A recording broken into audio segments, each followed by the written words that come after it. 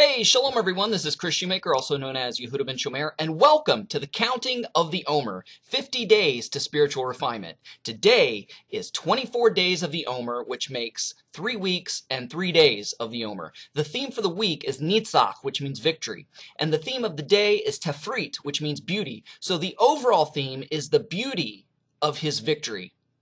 Now, sometimes to be a victor, you've got to lose first. You've got to be dealt a devastating hand or a devastating blow. And becoming the underdog and rising above such a defeat makes a victory very beautiful. Now, let me give you a very harsh example of this. Let's say that a lovely woman who is kind to everybody, wouldn't hurt a fly, loved by everybody, let's say that she is raped. And it's devastating, it's very traumatizing, and she has the choice of whether to be angry and to be bitter and say, why did this happen to me? This is so unfair.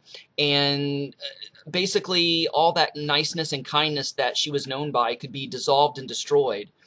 But let's say that instead she's like, well, why not me? It could have been anybody. It just happened to be me. I'm not going to play the victim. I'm not going to let my circumstances dictate who I am, or I'm not going to allow this to become a lifetime defeat. I choose to forgive the rapist, and in turn, I'm going to teach and empower women how to be safe and how to, keep this from happening to them. And I'm going to show the victory through the love of God and through the love of Messiah Yeshua that I can overcome this and be a victor. And that's when a loss becomes a victory, and not just a victory, but a very beautiful victory. So, I just used rape as an example. Use any tragedy, use any defeat, any blow or trauma in your life, and choose to be the victor and not the victim, and choose to overcome. So the traditional psalm for today is Psalm 11, and let's get right on into that. And it says, "For the music director, a psalm of David. And Adonai, I have taken shelter.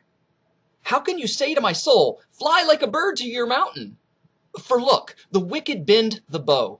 They fix their arrow on the bowstring so they can shoot from the shadows at those who are upright in heart. If our foundations are destroyed, what should the righteous do? Adonai is in his holy temple. Adonai's throne is in heaven." Basically saying, despite us being attacked, God's still on the throne. He's still in control. His eyes are watching. His eyelids observe the children of men. Adonai examines the righteous, but the wicked and one loving violence his soul hates. On the wicked he will rain down fire and brimstone and scorching wind as the portion of their cup. So you know what? We may lose a few battles, but we're going to win the war, right? For Adonai is righteous. He loves justice, and the upright will see his face.